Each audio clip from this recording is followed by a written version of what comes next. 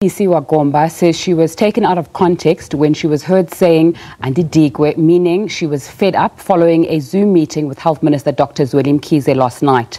The clip went viral on social media, with some calling for Eastern Cape Premier Oscar Mabuyane to fire her. In an apology, Gomba says her utterances were not related to the interview. Let's get more on the story now. We crossed our reporter in the Eastern Cape, Yanga Funani, for an update. Very good afternoon to you, Yanga. A furore over those comments, and some have been saying that the MEC attributed them to a head wrap that she was wearing and being tired of that. Tell us more. A very good afternoon to you, Nzinga, and to the scores of our viewers. You are coming to us from Bisho. Indeed, the words uttered by the MEC for Health, Sindiswa Gomba, have been met with absolute disdain, particularly in the social media space. You'll remember that yesterday she was in Tata, where she spent the day on the field delivering protective gear, which has been a center of the criticism, particularly from people in the health space, lack of thereof. Now, she said those words immediately after a cyber press briefing, which she said that Andidikwe, which loosely translates that I'm very irritated or I am fed up.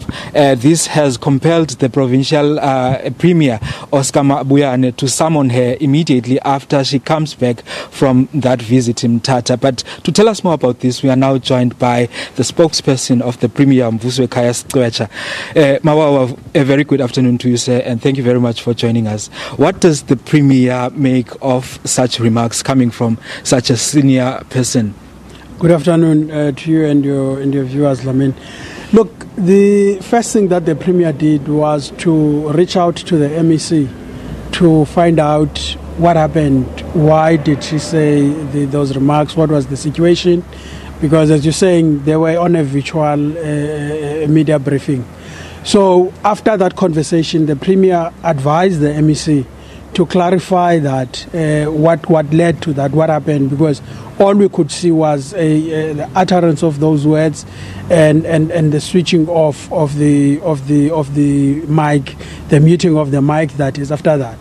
So what he says is she must clarify it and apologize to the public, because how majority of South Africans and people of the Eastern Cape on the main are viewing it is not in a good light. So the MEC will take the people of the province and the people of the country into confidence and explain what has happened. And the Premier is expecting the MEC to issue that public apology. Okay, in a statement released by the Provincial Health Department, she says that she was irritated by a wig she had been wearing all day. Does the Premier believe that? The Premier will have a meeting with the MEC later on today. But what the Premier wants to do is to tell the people of the country and of the province that no one in the Eastern Cape government that he leads, whether politically or administratively, will ever be tired of serving the people of this province. No one will ever utter those words saying they don't want to continue with the work of serving the people of the province. Everyone in the team that the Premier leads is committed to implement the plan of the province to contain and manage the spread of the pandemic, ensure that there's PPE in all facilities, everyone complies with the rules of the lockdown, and everyone stays at home. All departments play their role in the implementation of the provincial plan. Okay, this has also brought into question the capacity of the Eastern Cape to elect leadership to fill critical roles such as being a health MEC. There are cries that she should step down as the MEC, and some are coming within her political ranks. We heard last week that the ANC Youth League in the Nelson Mandela Bay wants her to step down. What will happen? Should we anticipate a case where after the meeting she steps down? Look, even if I could try, I can't throw bones and tell you what the outcome of the meeting between the Premier and the MEC would be. But Premier has been on record previously saying the focus of government now is to implement the plan to save the lives of the people of this province and to prevent the spread. And we think that some of the people that have been making those calls, they were basing it on an ill-informed and article that really ignored the basis of what the minister had said about the monitoring visit that the minister had.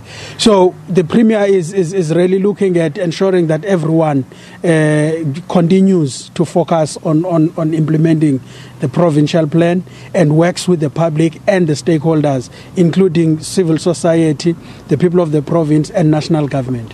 Now, Mawa, before I let you go, in an environment such as the Eastern Cape where the numbers continue to summit of positive cases, COVID-19 positive cases, wouldn't you say such erroneous remarks are only making the situation worse? Look, we appreciate the fact that people are forming their own perceptions from the limited clip that we saw. And the Premier believes that when the MEC meets with him, he will be able to understand what was going on. And from that point, then you would be able to have a proper understanding. But the focus is here. Government is going out to test as many people as we can. When the pandemic broke out, for instance, we did not have mobile test kits. We did not have some of the resources that the MEC and the Premier have lobbied for us to get from national government. So that includes testing equipment. We've seen thermal scans from those requests coming to the province. We've seen experts coming in, and government in the province is also roping in some medical experts, the former Health MEC, for instance, to provide clinical advice to the Joint Operations Center in Owartambo, the former SG of Health to provide same advice to the combined clinical Joint Operations Center in PE. What we want to do as government is to make sure that we tighten the work that we do. We get more technical and informed advice to inform the work that we do, because each and every day we get new experience, because no one has ever in the world experienced something like this, not in the last 100 years. So we are dealing with something that we don't know, and we understand that the response to this pandemic and to some of the things that are going to happen is going to be shocking, and it's not going to be something that we expect at times. So government is calling for the people of the province to come in, play their role. Let's support the work that is being done. So when we go out, we've increased the number of teams, for instance, that are going out to test, because we are looking for the pandemic. We're looking for the virus, people that have got the infection and the contacts that have interacted with those people, so that we are able to manage this. So the province is planning to test as many people as 60,000, for instance, if we could achieve that. So that will happen when we work closer with civil society, with the people of the province. Thanks a lot, sir. And that's, of course, the spokesperson to the Premier, Mvuswe Kaya Stretcher, telling us about the measures that will follow. He tells us that the Premier of the province is to meet with the MEC in question as to ascertain what she meant by those remarks, and proper actions should follow after that. From us here in Bisho, Agobile is our video journalist, and I'm Yanga Funani. It's back to you in Studio Nzinga. Yanga Funani coming to us live there from Bisho in the Eastern Cape.